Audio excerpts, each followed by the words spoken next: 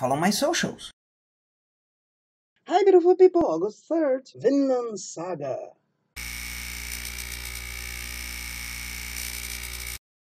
Historical drama with action and war. Yeah!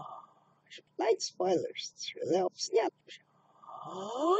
The way they introduce the world they live in is quite interesting. There's no moment of exposition that's purely, hey, I'm going to do this, but you have no difficulty seeing the characters' motivations. I personally know nothing about that part of history, so I have no idea of how realistic it is, but it felt believable. The weight of the episode makes me think it's going to be a war, but then again, I don't know where they're going with this, so maybe not. And it all points to the main character in this episode not being the main character in the rest of the series, which is in the very least interesting as far as storytelling goes. It didn't feel like something bad at all, but it did feel like it's going to take a little longer to get to the more interesting parts. If you're interested in Vikings, it should be interesting, but let the rocks roll.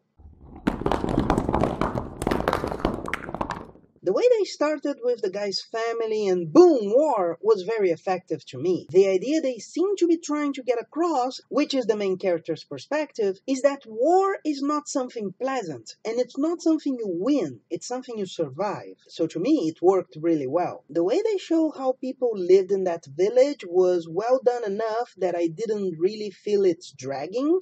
But of course, by the end of the episode, I notice how little things actually happen. Which means to me, this anime is not necessarily going to be boring, but you will have to have some patience to see it. It's not a matter of not knowing how to do things. That war in the beginning was really well done. I loved seeing the character jumping boat to boat like Unit 2. But it's not an action series with some drama, it's a drama series with some action. But that's it. What did you think of this episode? Leave it in the comments and I'll see you on the next one. Bye.